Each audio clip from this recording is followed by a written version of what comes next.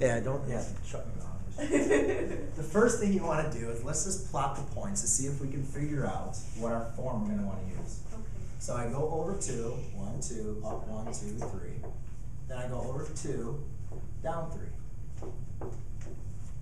Okay, so now that tells me what type of hyperbola. Is it going to have an axis of symmetry that's vertical or horizontal? Vertical. Vertical, right? Because these are my two vertices. They have to lie on that axis of symmetry. So I'm going to have an axis of symmetry that's going to look something like this. Okay, so therefore I can also determine what the center is now.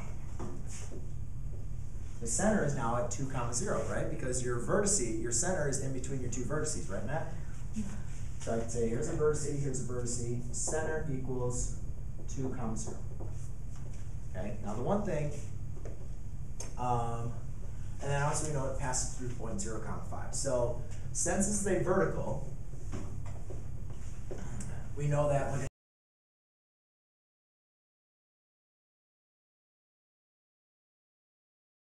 squared equals 1 all over a squared over b squared. Okay? When it's vertical, all right, it's not so much where your a and your b is for hyperbolas, but it depends on which one's going to be, and which one you're going to be subtracting from. So since it's vertical, our y is going to be, our x is going to be subtracting from our y in the standard form of the equation. Make sense? Yes. Okay, because our y is going to be that's our major axis of symmetry. So now, ladies and gentlemen, what I'm going to do is, I do not know what b is, do I? I have no idea what my b is. I do know my a is because a is your distance from your center to your vertice, which is 1, 2, 3. So all I need to do is I just need to figure out, I need to plug on my points and just figure out what b is going to be. So I say pass through the y minus k, which is 0. So I have y squared all over 3 squared, which is 9, minus, now what can we use? Since it goes to the point 0, 5, we can say,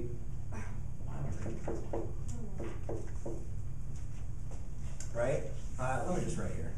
Let me get through this. X minus h is going to be, my h for my center is 2, so I can write x minus 2 squared over b squared equals 1. Okay? Does everybody see what I did for there? I don't know what my b squared is, and right now I have an unknown of an x and a y. However, they told me it passes through point 0,5.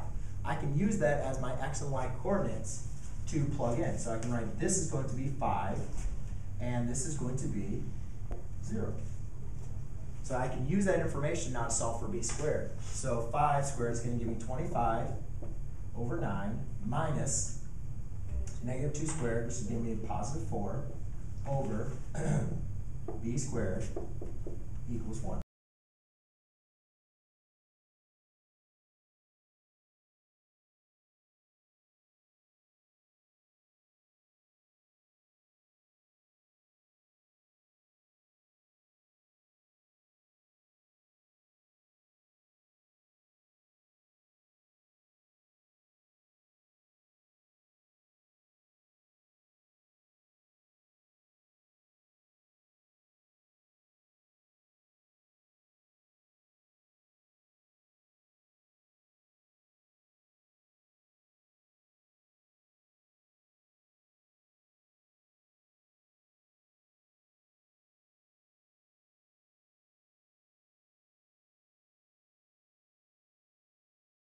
Just rewrote the 1 as a 9 over 9, because 9 over 9 is still 1. I just rewrote it so they have the same terms.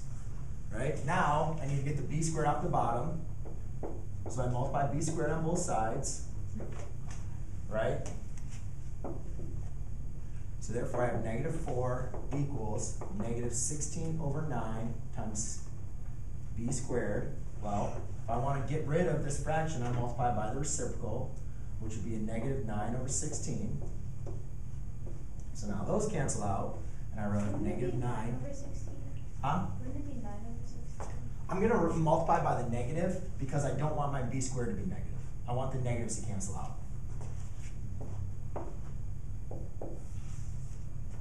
Therefore, what I'll have is a positive 9 times 4 is going to be give me a positive 36 over 16. Why are you multiplying? I'm multiplying them across. Okay, I had to multiply over here to get them to cancel out, so I get b squared by itself. that's right. Okay, now so that's our b squared. So we just need to find our standard form, right?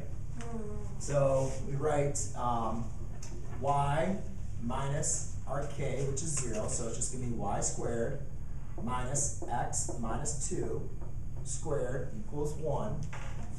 And then our a, we figured out was 9.